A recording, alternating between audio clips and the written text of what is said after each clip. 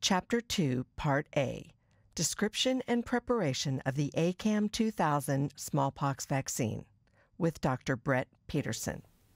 In Chapter 2 of this training video, we will describe and discuss the preparation of ACAM2000 using the diluent provided and the technique used to administer the vaccine called the multiple puncture vaccination technique, often referred to as scarification. We will also describe how to determine a successful response to smallpox vaccination, or a vaccine take. ACAM2000 is provided as a lyophilized preparation of purified live vaccinia virus and has trace amounts of neomycin and polymyxin B. The diluent provided for reconstitution of ACAM2000 contains glycerin and phenol in water. The ACAM2000 vaccine is stored frozen until distribution. Once distributed, unopened ACAM2000 vials may be stored refrigerated at 2 to 8 degrees Celsius or 36 to 46 degrees Fahrenheit for up to 18 months. These are the supplies necessary for vaccine preparation and administration: a vial of ACAM2000, diluent for reconstitution, syringes with needles for reconstitution, and bifurcated vaccinating needles for vaccine administration. Additionally, you will need alcohol swabs, gloves, dry gauzes, medical first aid adhesive tape, and leak-proof, puncture-proof biohazard container and biohazard sharps container. Of note, paper tape, although less adhesive, should be made available to persons with high sensitivity to cloth tape. As a vaccine administrator, you should be aware of the following general information.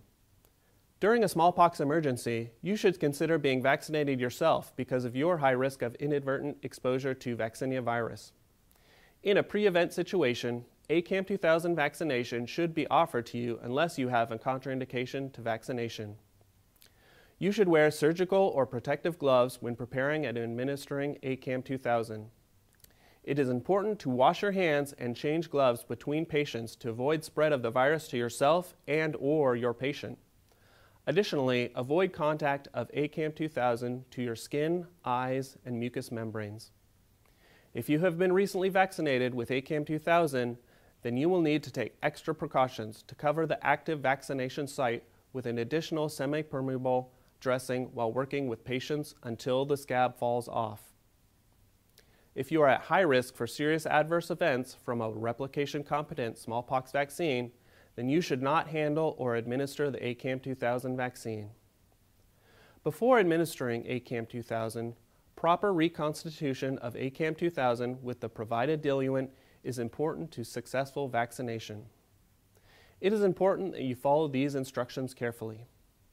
The ACAM2000 vaccine vial should be removed from cold storage and brought to room temperature, 20 to 25 degrees Celsius or 68 to 77 degrees Fahrenheit, before reconstitution.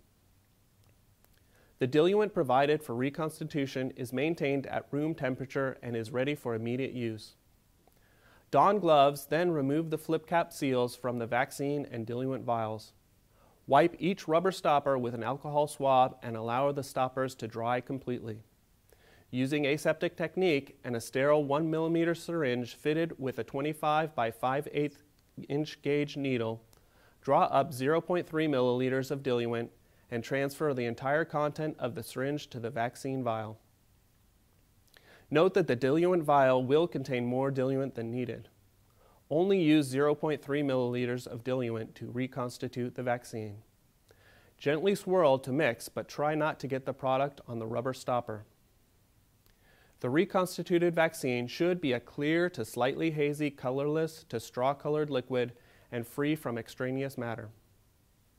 Visually inspect the reconstituted vaccine for particulate matter and discoloration prior to administration. If particulate matter or discoloration is observed, do not use the vaccine and safely dispose of the vial as a biohazardous material. Record the date the vaccine was reconstituted. Once reconstituted, the ACAM2000 vaccine vial has approximately 100 doses of 0.0025 milliliters of live vaccinia virus containing 2.5 to 12.5 times 10 to the 5th plaque-forming units per dose. After reconstitution, the vaccine must be administered within 8 hours if kept at room temperature throughout the workday and then discarded appropriately.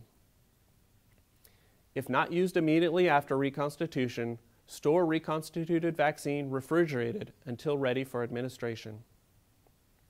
Reconstituted vaccine may be stored refrigerated at 2 to 8 degrees Celsius or 36 to 46 degrees Fahrenheit for up to 30 days. The expiration date of reconstituted vaccine begins on the date that the vaccine was mixed. Reconstituted vaccine may be returned to refrigerated storage for future use if it has been exposed to room temperature conditions for less than 8 hours at a time. This cycle can be repeated for as many times as is practical, so long as it is within the 30 days of the reconstituted date.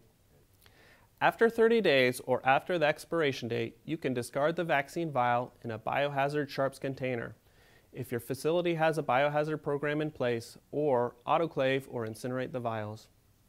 Please follow your local or state regulation for medical waste.